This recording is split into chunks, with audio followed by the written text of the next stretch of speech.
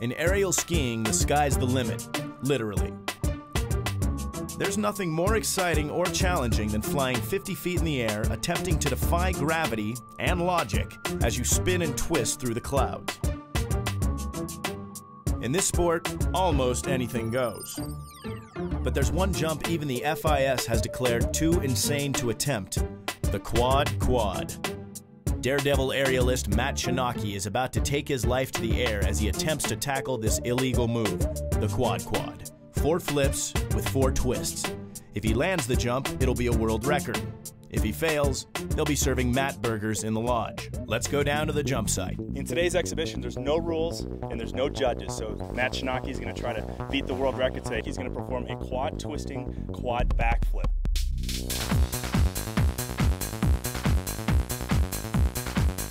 I've been going through that trick in my mind countless times in the last month, and just going to go through the progression and start with a double twist and quad, try to add a twist, and see if I survive that, I'll add another twist. We're just going to keep going.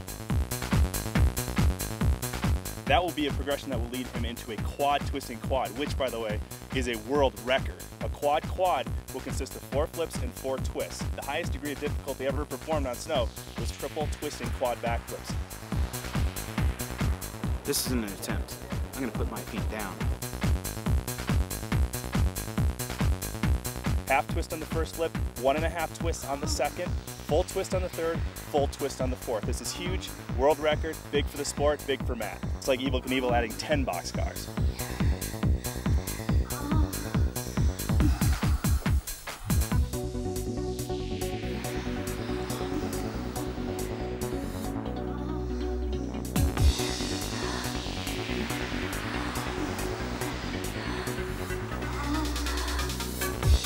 For almost 3.5 seconds, it went by pretty damn quick. I knew my takeoff was there. I thought I might have been a little over-rotated.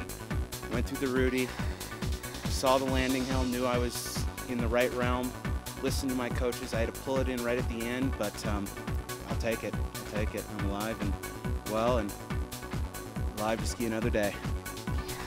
That was awesome, Matt. Too bad the French judge gave Matt a 5 out of 10.